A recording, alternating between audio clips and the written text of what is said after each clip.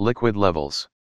When a liquid is poured into a set of connected tubes with different shapes, it flows until the level are the same in all tubes as shown. This shows that the liquid flows to find its own level. Liquid levels in a U-tube. When water is poured into a U-tube, it will flow into other arm. Water will settle in the tube with the levels on both arms being the same. When one arm is blown into with the mouth, the level moves downwards, while on the other arm it rises. This is caused by pressure difference between the two arms as shown. Pressure in liquids increases with depth below its surface. Pressure in a liquid at a particular depth is same in all directions. Pressure in a liquid increases with density of the liquid.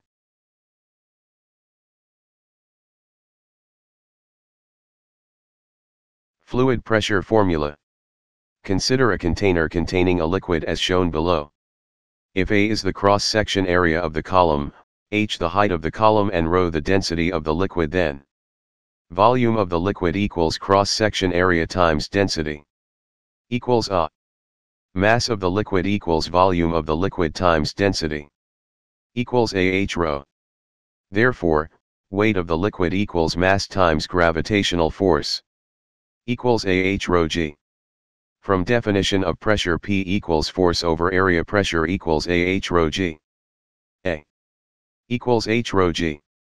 From the formula, P equals H ρ g, pressure is directly proportional to height of the column, the density of the liquid.